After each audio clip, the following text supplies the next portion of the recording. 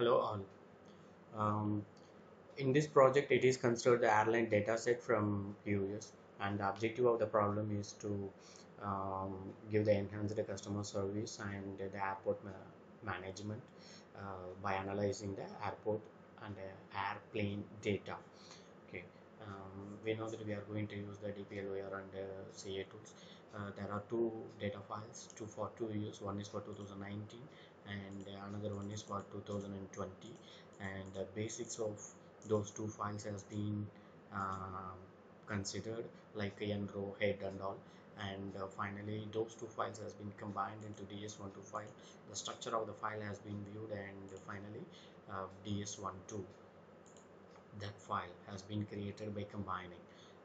And now, after seeing that one two, there are few columns which we are not going to use in this analysis, and hence those columns has been removed from the data set.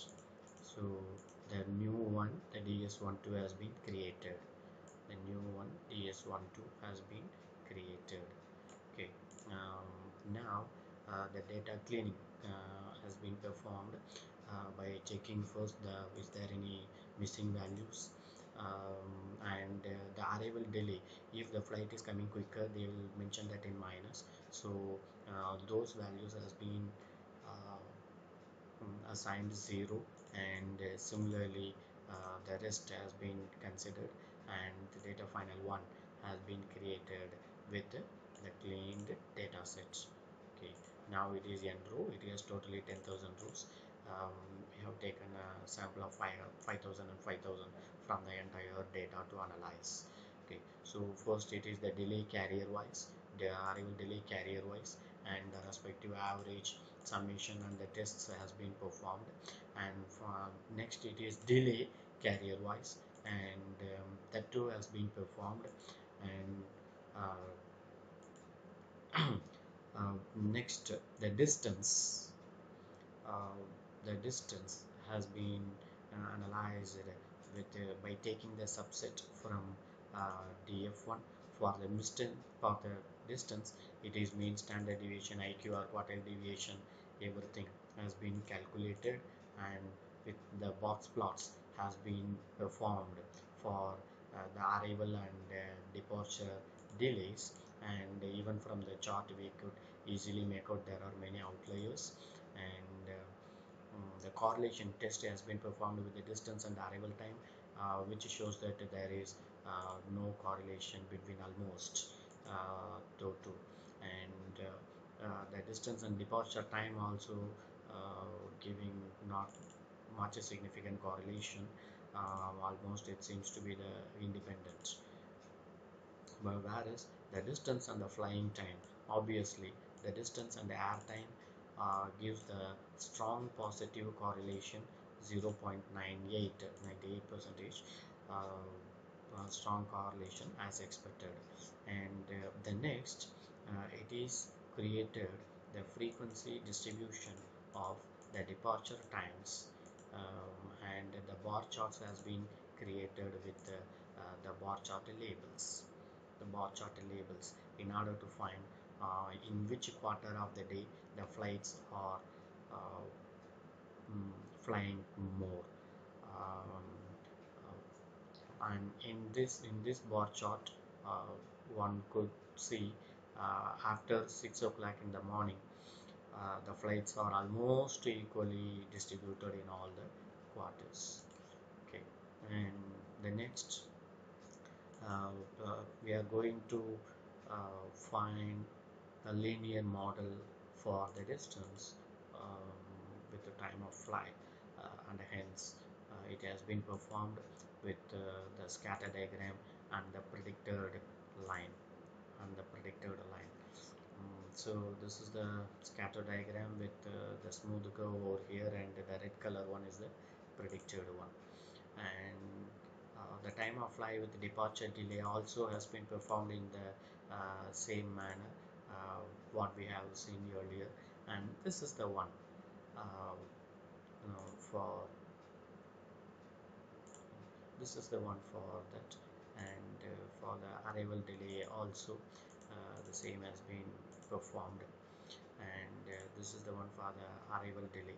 And almost everything shows the increase in the delay. And the next, the complete cases has been found, and the correlations between them also calculated. And one could see the distance versus arrival and departure delays, and almost with the distance of 800, almost from 750, when we can say 750 to 875 or 900. With that distance, it has much delay, um, whereas in the other parts it is less only. And this is the normal QQ plot for the same. And this is the scale of location, which gives almost the similar one to the earlier one. um, and the correlation between the arrival delay and the departure delay is 97, 0.97, that is 98 almost. It's almost 98 percentage. So if a flight is arriving delay, so automatically that yields the departure delay. um, and the next, it is to show the number of flights with the carrier wise. um, and these are the 17 carriers we do have, and these are the numbers of flights it is given as a labels over here.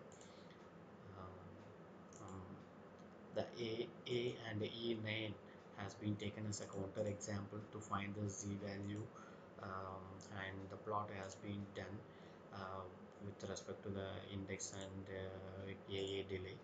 And this is the predicted one uh, for the first part alone for the better visibility with the index as well as with the arrival delay.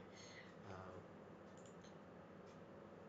the next one, it is to print the message that if we have chosen a particular carrier, this much delay will be there. That will be our message. For example, you have chosen YX as the average delay in this carrier is 471, 474 minutes, like that. That has been performed, and it has been chosen with arrival delay not equal to 0, that is wherever it is not equal to 0. And the delay code has been given ABC. And with respect to that, a table has been created on what basis the flights are delayed. And the tree diagram has been performed for that, the decision tree diagram with the table and the predictions, and this is the tree diagram when we are taking 4 nodes, 5 nodes, 7, 9, 10, 12 and 13 nodes. It is showing, and with respect to uh, bar plots, okay. The next one, the cleaned data set and everything, the output has been captured into the separate file, a CSV file as output, and the summary of prediction has been captured into the output to file. You could see the output has been here. That's it. Thank you so much for your patience and for listening to us. See you and bye bye.